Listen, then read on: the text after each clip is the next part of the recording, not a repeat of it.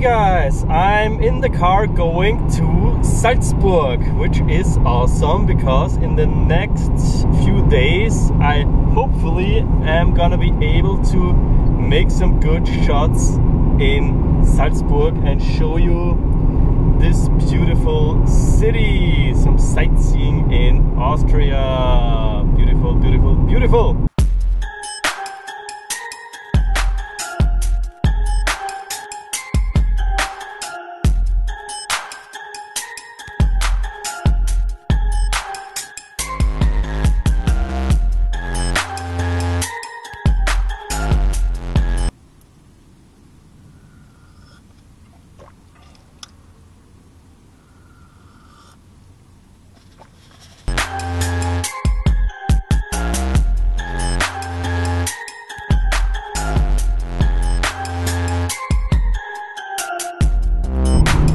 So, first coffee break done. Had to drink some coffee because I got very tired.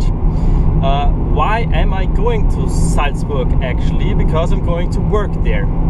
For those of you who are new to the vlog, I'm working for the Museum of Economics in Vienna. In the 5th district of Vienna is the Museum of Economics. And it's an interesting institution because it was founded by Otto Neurath. Some of you might have heard the name Otto Neurath. Otto Neurath was a quite interesting and smart guy because the Museum of Economics was founded in 1925. So in the 1920s, Otto Neurath had the idea to found a museum for special topics for economics and social affairs. Because as you can imagine, after World War I, Austria was no longer a monarchy. Austria was a really small country suddenly. Austria was a country where many said, hey, this small country doesn't have a future. And Austria was suddenly a democracy. So that was a quite new situation. And Otto Neurath came with this humanistic approach and said, okay, first of all, in a democracy, people can vote, so people have to know certain things about the economy.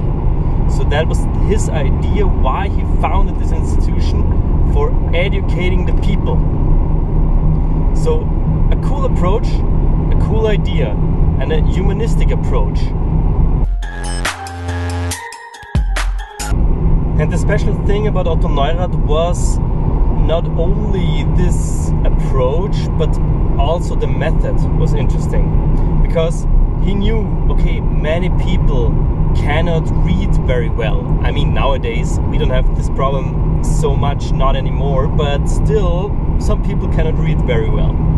And back then he thought, okay, how can I use different forms? How can I show economic theories and economic concepts in not like text style, but in pictures?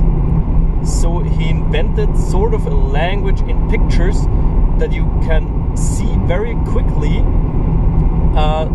some economic like connections. So the method was new. The knowledge wasn't quite, maybe it was also new, but the knowledge was there. The method to get the message to the people, this was new. And so he built up some signs, some billboards, not billboards, like boards in the city with those little pictures which described economic theories. Cool idea. And until now, we are going to schools and doing basically the same thing. Talking about economic concepts, building up some boards and explaining things. I mean, nowadays, obviously, times have changed and the museum has changed. The circumstances have changed. But what I like about working there is still actually this humanistic approach, that you want to educate people and give them the right spirit so they can educate themselves and they become good citizens of this country or of this world nowadays. So that's the first approach I really still like about the museum. The second one is also the approach that somebody new comes into the school, and also with this billboards, so still with the same method that Otto Neurath basically developed back then. But I mean, of course the museum has to change, because what was new back then was the method. And I think this would be the next step for the Museum of Economics, to take the next step and to experiment and make use of new technologies, or at least other forms of educating people.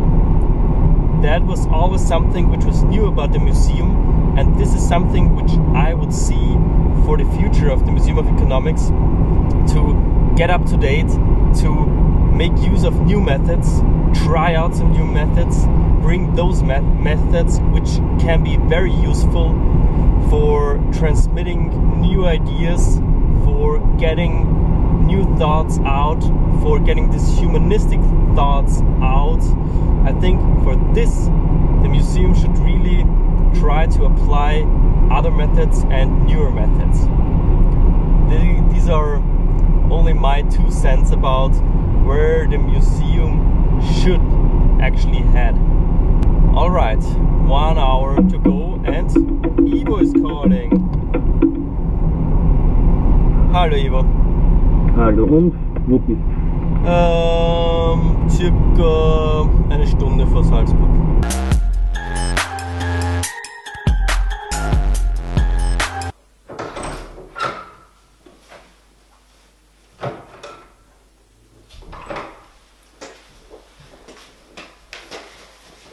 So my friends, welcome to Salzburg. Good thing is I could crash into a friend's place and have my own room here.